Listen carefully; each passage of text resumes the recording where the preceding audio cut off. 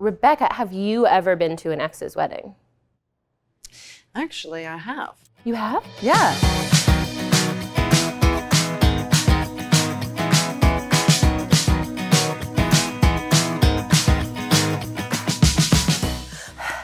Yes. Hello, I'm Mary Wiseman, and I'm playing Carlo. And I'm Rebecca Samanga Frank, and I'm playing Eva. And we're in the play At the wedding. What are you drinking? Prosecco. Ooh, perfect for a wedding. Yes, that's what I thought. Nice. And what are you drinking? Oh, thank you so much for asking. Of course. I'm having a beer. Because I like beer. Salut. At the Wedding is about my wedding. The play follows my ex, who is coming to the wedding and having a hard time. Okay. How does Carlo, your character Carlo, feel about love? And how does Carlo feel about weddings? I think Carlo is a big believer in love.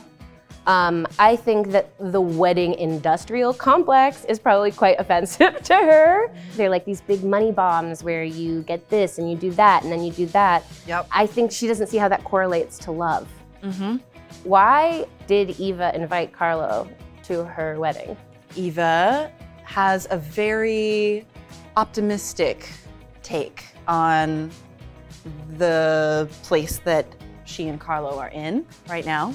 So I believe that the greatest hope is a positive and fun wedding experience with somebody who was very important in her life. What does it mean to do a comedy with a queer woman at its center?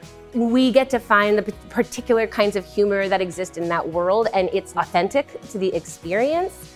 And it also features queer sexuality and queer love. And I think people will be surprised how quickly it becomes very personal no matter who you are. Oh, completely universal. We've all felt deep feelings for people who have said no to us. Painfully relatable. But it's funny. But it's so funny!